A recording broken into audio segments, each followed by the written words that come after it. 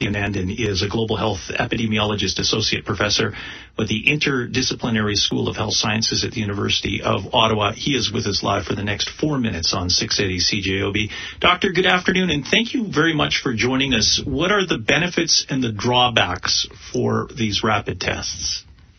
They are a new tool, and they're a good tool. Now, there are three ways in which we deploy testing tools. One is for diagnosis, the second is for screening, and the third is for surveillance. And here's the difference. Diagnosing is what you do when you go to the hospital and you got symptoms and you want to know what you have so we know how to treat you. That's how most people think about testing. That's how the current PCR test is used. Screening is like going for a mammogram, right? You go there, the mammogram is done, and it doesn't mean you've got cancer if you test positive. It has to be confirmed by a better test, a biopsy. And surveillance testing is when we do like a random sample of the population. We do a quick test, and we never tell you what the results are. We just monitor what's happening in the community by doing this frequent random testing.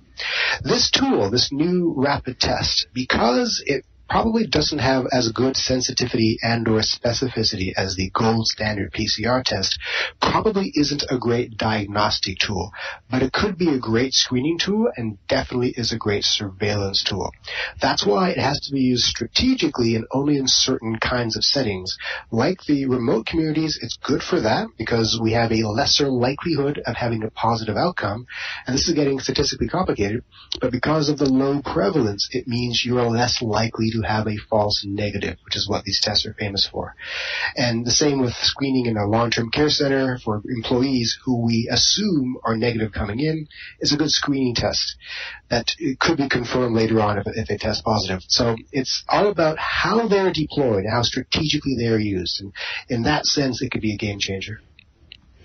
Could this be a game changer, for example, for the travel industry as airlines say, like, we need some help here? And could these be used before a passenger gets on or before a passenger leaves a resort to come home?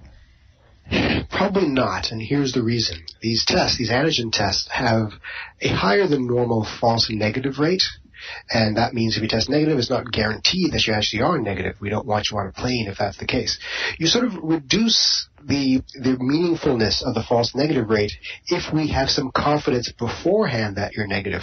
For example, if you live in a low prevalence environment or you've been sequestering and isolating for 2 weeks. In those scenarios, it's probably a great test to use. But for a random person showing up at an airport, it may not be appropriate because we actually don't know what your pre-test probability is. I know that's getting into the epidemiological woods there, but that's the complication of the statistics here. It's all about sensitivity and specificity, and until those numbers get ratcheted up on a rapid test, it can't be used in that fashion. So we're seeing long lineups, not just here in Winnipeg and Manitoba, but indeed across the country. So what kind of people could be pulled from those lines to be given a rapid test so that not everybody is waiting 4 and 5 hours to get a swab? Well, first of all, people without symptoms, because they are less likely to be infected. We call these people in reassurance testing. Maybe they need a negative test to go back to work, and they have no reason to think they're positive because they've been home just minding their own business, but their employer requires this of them. For them, this is a perfect test. So first and foremost, asymptomatic people with no expectation of exposure. Dr. Raywat Deonandan joining us live on 680 CJOB. We'll talk about those long lineups live at 5 in 5 minutes.